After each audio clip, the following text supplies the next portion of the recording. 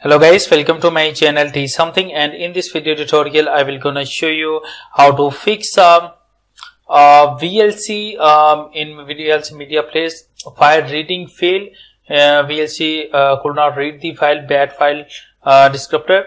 So how to fix this type of error? Let's start.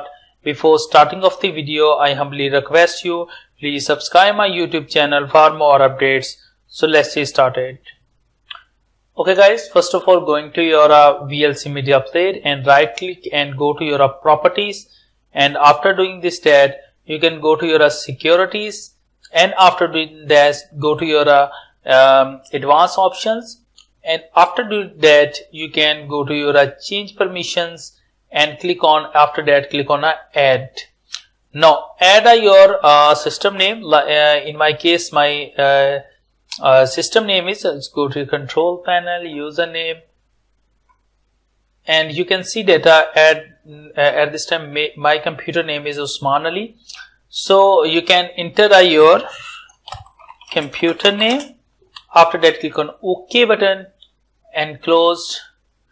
At this time you can see that I have already added my PC